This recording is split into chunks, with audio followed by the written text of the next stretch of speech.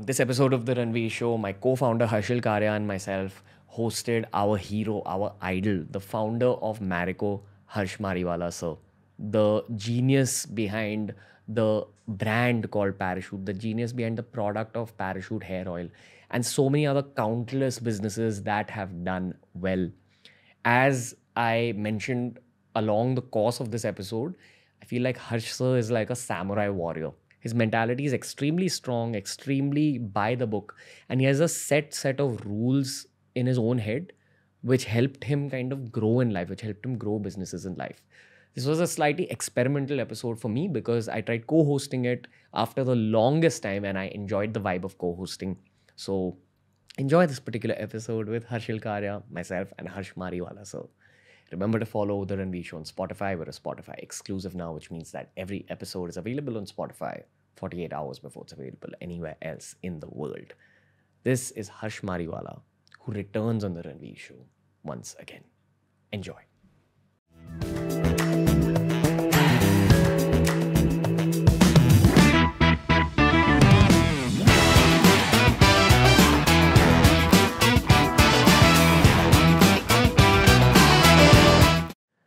Welcome to a very special episode of The Ranveer Show. After the longest time, we're co-hosting it with Harshil Karia. And on the show today, we are actually hosting Harshil Karia and my idol, Sir, Mr. Harsh Mariwala. Sir, thank you so much for coming down to the space, being ready to do this candid conversation with us. We really appreciate it. My pleasure. When I was asked by you that why don't you visit my studio, I said, happily I will come there and I will see what you set up, because I have a lot of respect for you. I have done one show with you earlier, which has had very good viewership. So I said, why not? And that's why I'm here. I'm happy to be here. I'm humbled. I'm sure Harshil. Sir, and congratulations on the book. It's been a month or so now that everybody's raving about the book. So how has the reception to that been? Yes, Harshil, I didn't expect the kind of reception I've got for the book. The day it was launched, it hit the bestseller in the business On day section. 1, wow. I think day 1 or day 2. And I have had many appearances in television channels, podcasts, in press, interviews. I have got phenomenal feedback from the readers. Yeah. So I'm very happy the way it's turned out. My objective of writing the book was not to make any money. I mean, I'm going to lose money. I can tell you a lot of money.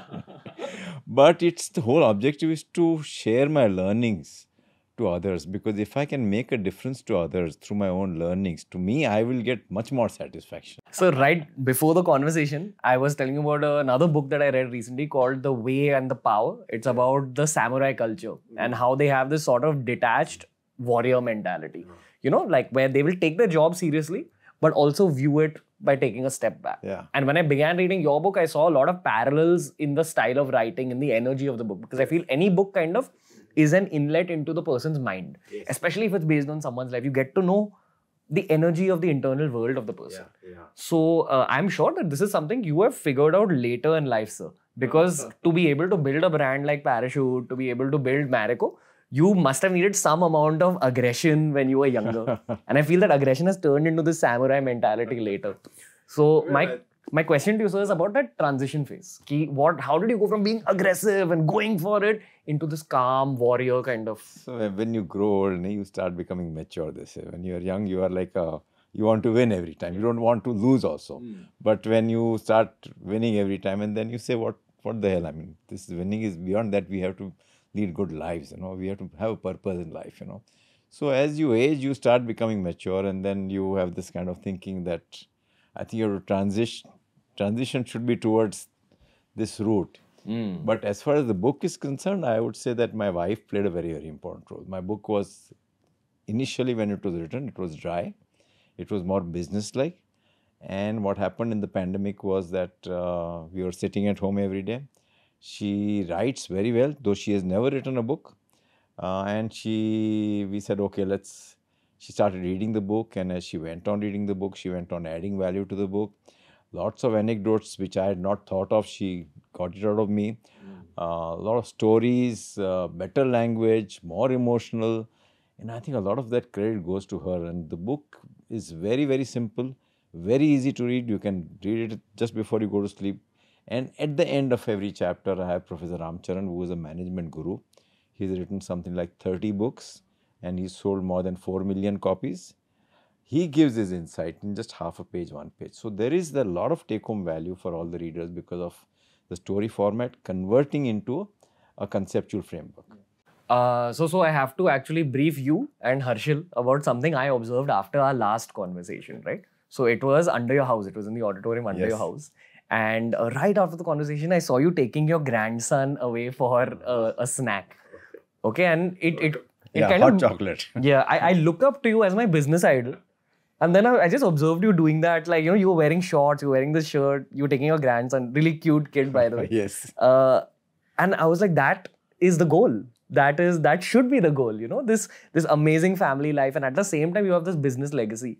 So you spoke about your wife being a part of the book, sir. Yes. Harshil and me have a lot of conversations about love, family. We're co-founders also. We're trying to build a mammoth organization called Level. Yes. But so what's your opinion on this whole aspect of family and work-life balance and your love life in the journey of business, in the journey of taking on competition, the journey of going to war? What's their role? So when you're young, like both of you are so young, initially when you have that burning desire to succeed, I want to succeed, I want to grow faster, then to some extent you have to sacrifice a little bit of family, and that's what my children tell me, that my son tells me that the time you spend with his son and his daughter, my grandchildren, is much, much more than what I spent with them. Because now I have the time, and I have, maybe the mindset also is to enjoy them. So maybe at that time I was a little bit more involved in my business and building that business. So it must have suffered my time spent with them, though I used to take holidays every year with them. But because of that desire to build fast, then one has to sacrifice somewhere. But I think my grandchildren are my biggest source of joy, if you ask me, because the kind of closeness I have with them, spending time with them every day, 1 hour or so, it just gives me immense joy. So to me, that's a very, very important part of my life. And I truly enjoy them, being with them, and, just learn from them. That curiosity, that childlike curiosity, which is kind of like in your whole career also. I mean, you'd never stop because, you open chapter after chapter. It's like Parachute, then Saffola, then there's a Nihar story, then you're acquiring brands, then you're going to Africa, then you're listing in Bangladesh, and it's fantastic. So, like, where does this energy and this curiosity in you come from? That's a difficult question to answer because, I think there is something genetic in every person. Gifts. The God-given gift. I think the key thing is many of us don't know what is our God-given gift. And we have to identify what is that God-given gift, And one of my God-given gift is that, okay, I have a burning desire to succeed. I have to succeed. And for making that happen, and especially on the background of the fact that nobody has taught me anything in business. I have just completed my graduation. I have not even done post-graduation. So I have to learn the business on my own. So that desire to succeed in life makes you go into all directions, whether it's rural India or whether it's learning or whether it is you just talking wanted to people. Yeah, you reading, talking, interacting with others, because at the bottom of it is that burning desire to succeed. And it's okay to fail. If you fail also, you'll try again. You learn from that failure and then you'll try. They say passion is important.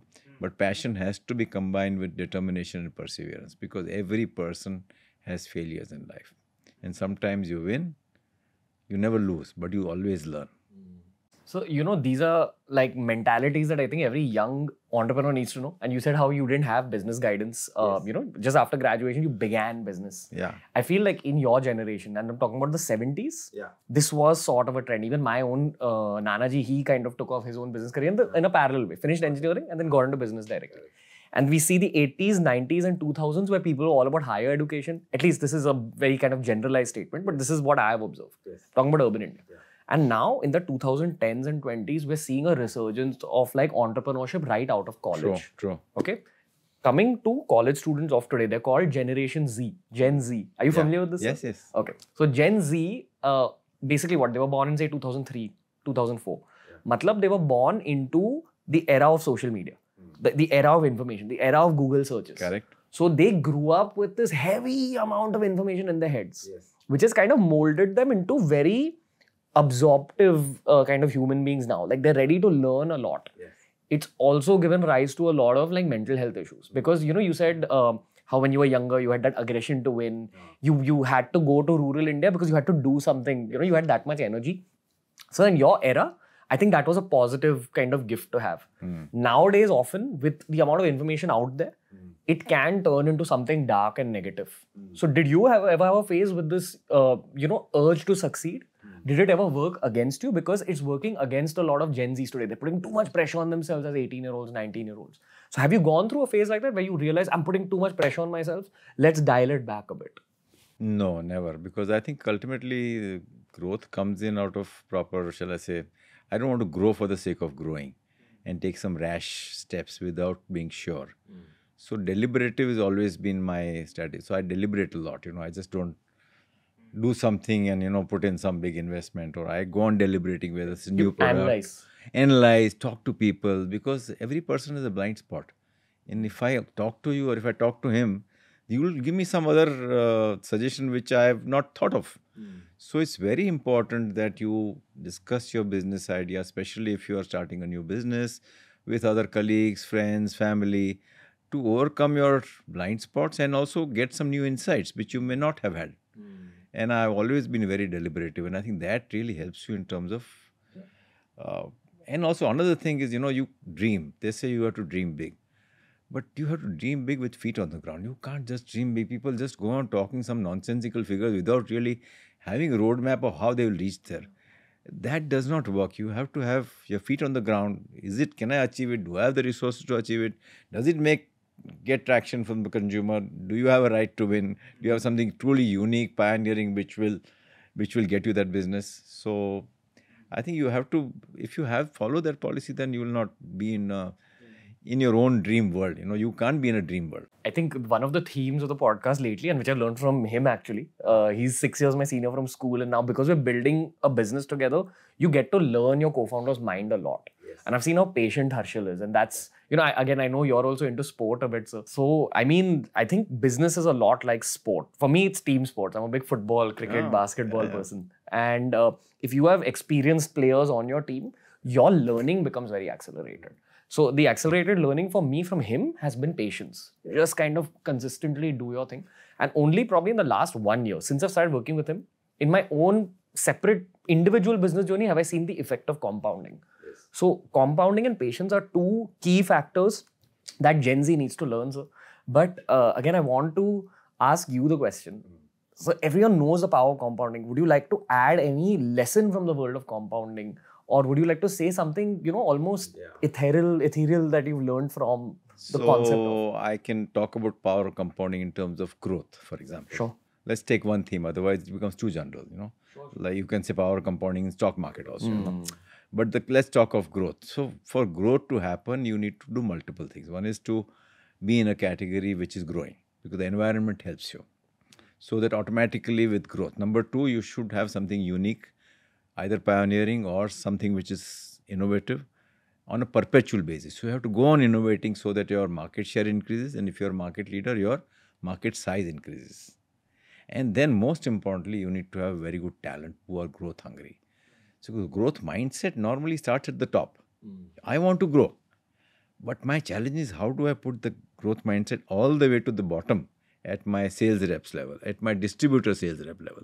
To me, that's a big challenge which the top management has to realize. And how do you do that? You have to ensure that you give the right signal. If somebody comes out with an opportunity, I'm not saying that we blindly follow, but you have to encourage them. If there is an opportunity in a localized marketplace where the distributor of your competitor is having problems, the rep should on their own say, okay, let me capitalize on that. So you have to go on instilling that growth mindset down the line when it comes to pricing decisions, when it comes to payback in terms of new product launches or new country launches. You can't say, I want to make profits within 1 year. Then people will be more profit-centric. You have to say that growth is more important, as long as we see visibility of profit over a period of time. And growth has to be sustainable. I don't want to have 1 year where the growth will be high, second year will dip, third year again. So I don't want zigzag. I want like that growth. And also profits also has to be sustainable. You can't have profits where 1 year you make profits, next year you make a loss. So I think that's what goes into making a very strong business. And growth is very important because growth is something which is like an oxygen. If I am growing, then I am, as a shareholder, I'm doing well, I'm earning more money, I'm creating wealth. Employees are also getting more opportunities, they get more emoluments, associates, your society, your customer. So I think growth is very, very important, growth mindset. And for growth mindset and for compounding to occur, you need to have a very strong right to win through innovation, through pioneering moves. It could be, depending on the kind of business you are, it could be some patent you're getting or service standards or some business model or IT or whatever else. And then most important thing is talent, You need to have very good talent, Talent who are self-driven, I like to have, when I recruit a person, do you have it within them? I don't want people to say, oh, guide me doing this, guide me. You have to, we will empower you. You take risks. We'll back you. We'll back you. I'm not blind risk, something which you will have to discuss with your boss, but a lot of work you will do on your own rather than saying that, please guide me in doing this, please guide me, please nurture me. I want people who are self-starters. So I have to ask you one question. You know what you said about giving your mentality to the team. You yourself have an aggressive mentality. You want to win. It's easy to do that with 10, 20, 30 people. How do you do it when there's 1,000 people working with you? How do you ensure it penetrates through the whole organization? So I think ultimately, if you do it directly or through indirectly, like you can do it through your own team. If they buy into your story, they in turn will do it in their team and it'll cascade down. So there is one way of cascading it down, wherein every level will talk about a similar mindset. Is it culture? Culture is very, very important in the organization. Culture is very important and the top drives the culture in any organization. So top 2-3 layers, if I have 3 layers, then I have 50, 100 people. Then all they have to do is be themselves. Yeah. And have that thing. I'm not saying be aggressive. I'm saying that create that growth mindset, create that empowerment, some degree of risk-taking, experimentation, innovation. And I think that's what you do. And then you have town hall meetings where you do it once in 6 months. And now with all the internet and all, you have virtual meetings. So you get an opportunity to interact and tell about stories. At those events, you talk about those individuals who have done innovation, ask them to speak to others. So you go on reinforcing it from different angles. You can write articles, share it with people. So there are multiple ways of doing it directly through your team, through town hall meetings, through writing, through... So many options are there, and you have to create the right policies, If I go on asking what is the profit rather than asking what is the sales, then I'm giving a signal that profit is more important. So I think people have to realize that sales growth is more important and profits is a result of sales increasing. So this is a burning business question that I've always wanted to ask you, which is that, when we see like the Tata Group, say, where they've sustained for like more than 200 years now. Yes. Forget them. Keep them on the side. Let's look at some of these Japanese companies, which they say have sustained themselves for more than 1,000 years. Yes. So what is your blueprint of how organizations can do that, especially Indian organizations? We, with what we are building, we're trying to keep it in India to the globe. We're trying to sell to the West with level. So our main aim as co-founders is how do we create something that's there 2 millennia after us? Yes. 2,000 years after us, how do we create something like that? What is your blueprint of that, sir? Sure. So I think there are different types of entrepreneurs. There are some entrepreneurs, especially young entrepreneurs who say, okay, I'll build a business, I'll sell it off, I'll monetize it, I'll make money, I'll enjoy my life. I am not in that mold. I'm in the mold of perpetuity. So tomorrow, if something happens to me, the business should continue on a perpetual basis. And how does that happen? First of all, you need to have a very strong business. In our case, very strong brands, market leaders in whatever we do. So it's relatively not that, shall I say, disruptive compared to some other businesses which are getting disrupted by technologies. Like you've seen the likes of Nokia and many others, Blueberry and all that. BlackBerry. So luckily in our business, the disruptions are there, like D2C brands and, e-commerce and all that, but not so bad that we can get disrupted. Having said that, even if the disruption is happening, organizations can go through a perpetual route by doing a few things. One is, what is the purpose of the organization? Everybody should know. Number 2, what is the strategy of the organization? Where will you play? And why will you win? So it has to be a very focused strategy. And we are very clear that we will be in beauty and wellness and not beyond that. We are very clear that we will be in the emerging markets and not developed markets. We are clear that we have to have a right to win if we launch a new product. We have to have something unique or pioneering and no Me Too launch of products. And we are also clear in the strategy where we will not operate. So it's a 2-page strategy document which is captured very, very precisely what we will do and why will we win and what we will not do. Now that is shared with the board. The board will play a very, very important role in driving perpetuity of the organization, the board of directors. It's an independent body and board comprised of very good quality of talent, experts in different diverse fields which are relevant for the organization. So in our board, we have an FMCG expert, we have a retail expert, we have a digital expert, we have an HR expert, we have a finance expert, So they will, all these issues get discussed at the board. And the third thing is, so they will critique the strategy every year in the strategy retreat. And the third thing is culture and values, for which we have a defined set of values and we will measure that values amongst all our members every year. And the results of that again will get shared with the board. So the board is aware of purpose, strategy, culture on a perpetual basis. Every year they will get a chance if they need to change the culture or strategy. Then the role of the board is to select the right leadership team, because ultimately it's the people who drive perpetuity. So selecting the right leadership team, which comprises of the managing director and his immediate team, CXOs, is the board's responsibility. So the board will select, and not only select, the board will make the management team perform better. Whatever is required, whether it's coaching or if somebody is not able to cope up, then they will decide, okay, I have to change that person leader. But talent has to be top class. So combines purpose, strategy, culture with top quality talent, and all that the board has to own. And if that happens, I reckon that the organization will continue, hopefully for a long, long period of time. I also wanted to ask you, like when we are talking about mindset, let's say a company goes to 1,000 crore size, and when they are now then starting to list, what are some of the lessons that they should keep in mind? You're saying what are the lessons of going public? Is that the question? Yeah. So I think it's very important that going public and being private is very different. Your life is going to change if you become a public company. I think most important thing you need to ask, why am I going public? There has to be some reason, and not just for the sake of going public or be in the news. In my case, I had a reason because I had paid my uncles and taken over their shares. So I had taken debts and I had to retire those debts. And I couldn't have done it through any other route. So that forced me to go public. And once you are public, then it's a different ballgame, because then you are much more under scrutiny from regulators, from shareholders, from advisories. You get reported much more in the press, so you are far more in the press also, so-called. You have quarterly pressures, you have to perform. Then the share prices, if they don't do well, people go on asking when will it improve. So, it's a different ball game. And luckily, we have managed it well.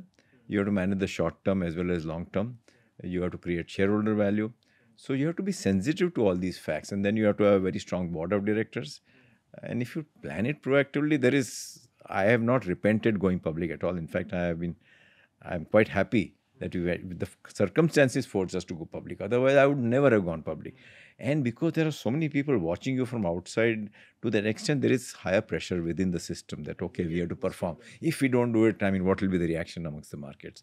But you have to do it in the right manner. You can't then cook up the books and you can't do something which will impact you in the next quarter. You can't create a story if there is no story. You have to have fundamental building blocks to succeed. So one thing I've just figured in all businesses is everyone's going to face failure. And the logic always has to be, you go back to the failure, analyze it, take your learnings, move forward aggressively. Is that actually the core of consistency? Because you guys have kind of sustained yourselves at the top for so long. Is this a huge part of it? I would say failures and risk-taking and experimentation is a huge part of driving that, because out of that comes in some successes wherein you become market leaders. So in each and every product we are in, we are market leaders. Each and every product. And I think ultimately you have to select those niches where you can become market leaders. I can't launch a Me Too product with against a multinational, a very strong brand, and aim to become market leader. So I have to occupy certain niches where I can be very strong. And I have to offer something unique, innovative, pioneering, which will make me stand out. And not only when you launch, but on a perpetual basis. So you have to create a culture which is geared towards innovation. What about when you see younger Harsh Mariwalas with younger Maricos coming at you for your market? And because you've built out such a big organization, the outlook from the startup world is, okay, let's build a new FMCG product that will kind of take on the older FMCG brands. Yes. And I'm sure you've seen this repeatedly. Lots of young people must have come with more agile teams, maybe just because of their size, some kind of new fundas with their product. So what should your mentality be as a seasoned veteran? Like, what are your strengths in that fight? See, the biggest disruptor which has happened, and I'm not going to the earlier days, but these days, the last 3-4 years, is what is known as D2C brands, direct-to-consumer brands. Because of the emergence of e-buying, because of digital marketing, some of the entry barriers which were there among smaller entrepreneurs have vanished. In the past, if you didn't have a good distribution network, if you didn't have big budgets in terms of marketing your product through television channel, you would never have been able to succeed. But all that is gone. Now you need limited budget to launch a product. You just need to be present in Amazon, whatever other sites, where you can Nykaa, and you can launch the product and you can experiment it. So we have seen emergence of new brands catering to new segments, and I think FMCG industry has to be aware that these are the new age competitors which are coming in. And they could also be opportunities for you to acquire these brands. We acquired 2 of their brands. We acquired Beardo, which was again a brand built through e-commerce. And I think last year or this year, we should be able to do 100 crore turnover in that brand. So there may be acquisition opportunities for FMCG industry. But this is something which you have to learn from these new age entrepreneurs, these D2C brands, because the way they work is very, very different than the way we work. So what we have done is we have not even combined it with our traditional marketing. It's a separate office. The speed at which they move, agility, new product launches is something else. Got it. So speaking about the D2C space, of course, we got to make this a little bit about the digital space, because that's where Harshil and myself are from also. I know that you consume a lot of content, you watch your Netflix and all. Do you consume YouTube content as well? More music. Okay, okay. How do you... And now a little bit more of the Ranveer Show. Yeah, of course. How do you keep yourself up with, what's happening in the modern? Because I'm sure as a business person, you are trying to stay in touch with, okay, how's the millennials thinking? How's Gen Z thinking? In some format. So I think you have to look at trends, especially looking at trends which are happening in the international market. It's a matter of time those trends will come to India. So you have to do a lot of reading. You have to do a lot of internet search. You have to visit also. 2 years or 3 years back before pandemic, I visited New York, and we invested in a company which invests in these new age businesses. And I picked up lots and lots of trend, whether it's a vegan trend or sustainability trend. I mean, so many trends which are happening. It's a matter of time they'll come, and we've seen them coming, all of them. So you have to look at what are the new trends which are emerging, and ultimately you have to interact a lot with the millennials. Yeah. Because that's where they will drive, and their drive for sustainability, veganism. My son is a vegan. He's amazing. Because they feel that, okay, in their lives they will suffer, and for us it may be, we will just ride through that wave, but all this negative impact of this environment and all that is going to hit us much later. So you also, I think one of the questions has come in of, how you see India in 2050. Yeah. I'd like to reframe that question a bit. Maybe 2050 is one part of the question. I'd also want to know 2030 or post-pandemic. So what about these 2 points in the timeline, so according to you? So I think I always look at the positive of pandemic. Of course, there are huge negatives, and all of us have suffered through that, and many of us have suffered through some loss of our dear and near ones. But on the positive side, it has accelerated trends. The digital is the biggest trend, I would say. Number 2, agility and cycle times. Vaccines were developed within 1.5 to 2 years. Normally, they would have taken 10 years. So the whole agility is now getting applied to all the pharma research, all the FMCG, whatever new product development. And then the overall awareness for health. Dramatic increase. We ourselves increased 3 or 4 healthy products, and they've had very good traction because people are far more health conscious. And not only health in terms of eating, But in terms of mental health, in terms of physical health, exercising, yoga, meditation, I think these are very good trends which are likely to succeed. So all in all, I'm saying that, and then the leadership realized that we have to be far more empathic. We have to show more empathy because people have suffered. And you have to be far more authentic in terms of how we deal with people. So I think these are very, very important trends which will not go down because we have experienced that not for 1 month, 15 days, but for almost 1.5 years now. And housewives are very easy to buy through e-channel. Kids are learning through e-route. You do doctor consultation through e-route. So even meetings, Zoom meetings. Why should I call you to my office for 1 hour meeting? I will say, okay, let's do a Zoom call. So would you like to hear a cute kind of tech input that I have been studying recently? Of course. Have you heard of the metaverse? I've read, the name is familiar, but I don't, I'm not able to recollect. Yeah. So you've heard of Steven Spielberg, right? So Yes. Jurassic Park Yeah, and yeah, Jaws. yeah. So he directed a movie called Ready Player One, Okay. which was sort of an essay on the metaverse. So I think it's set in like 2050, the movie, where people put on like virtual reality goggles and they enter a new world. Yes. Now that new world is legitimately a new world. Okay. So the human being is sitting in one place in probably a pod. He's put on goggles and the human being enters like a whole new world where he gets to look a certain way, where he has his own wardrobe in that world, where he has his own house in that world, where he has his own job in that world. So that's what the world of the tech startups believes, that we are slowly moving towards the metaverse. Okay. Where there are a lot of fashion startups now that are kind of being built purely for the metaverse. Like maybe sneaker companies are now building metaverse-based shoes. That's how we also hear about NFTs and all that lately. You know, these are basically art pieces that you will decorate your home with in the I've heard of metaverse. NFT. Yeah. So my take on that is definitely that's a possibility. The metaverse is going to happen, you know, and a lot of the stuff even we're doing, we're kind of building towards that with level. But there's also this whole offline world, which will be extremely health-centric. Because that world might drive you a little bit crazy. It's going to affect your mental health, I feel. It's definitely going to affect your physical health because what? You'll just be like controlling a bot in that world, right? So I feel the offline world is going to be very health-centric and the online world is going to be extremely creatively charged. So we're going to see UI designers, UX designers, artists kind of flourish in that world. Creativity is going to come to the forefront. A lot of our offline world by that point might be governed by AI. Like all the menial jobs will be taken up. And maybe the metaverse will give rise to a lot of new jobs which we can't even fathom right now. But in the offline world, health is going to come to a forefront, like to the forefront again.